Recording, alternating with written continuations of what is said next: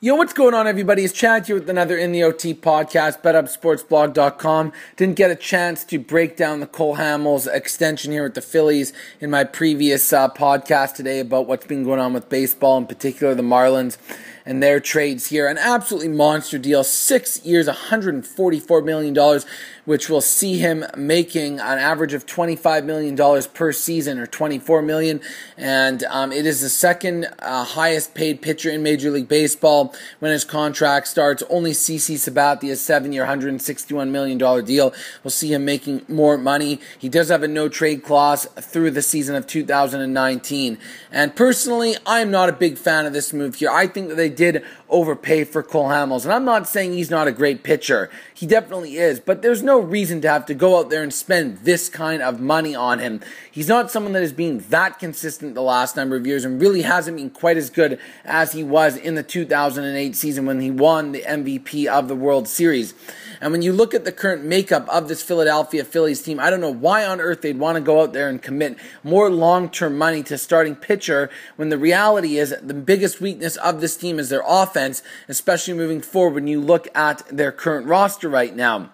I mean, we know the injuries that have plagued the likes of a Chase Utley and a Ryan Howard the last few years. They're not getting any younger, and these guys make a ton of money, so it makes it very difficult to bring in other offensive players as well. And if they're not going to be producing at their maximum capability, then you're getting absolutely hosed on those deals. And even if they do perform at their highest level, then you're maybe getting fair market value on their contracts. And then after that, who knows what's going to happen with their offense? All the rumors are now saying Hunter Pence is going to leave. Shane Victorino is getting older. Jimmy Rollins is, getting older as well. It doesn't appear that they have any young prospects that are ready to come up and make a difference offensively, and they're clearly not in the lineup right now. We saw what the number one issue that's hurt them in the postseason the last few years when they lost to the Cardinals and the Giants was hitting, not pitching. So would it not make more sense to take that money and try to bring in some more big-time bats to this lineup instead of going out there and signing another pitcher to making over $20 million a year?